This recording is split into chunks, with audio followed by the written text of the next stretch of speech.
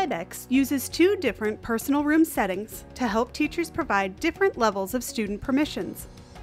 Webex Meetings Pro is the default setting.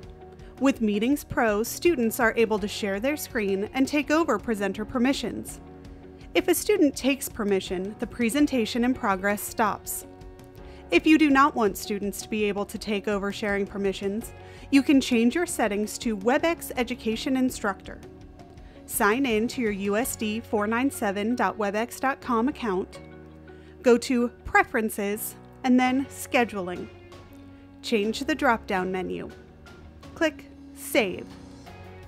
You will need to quit Webex and then relaunch it for the change to take effect.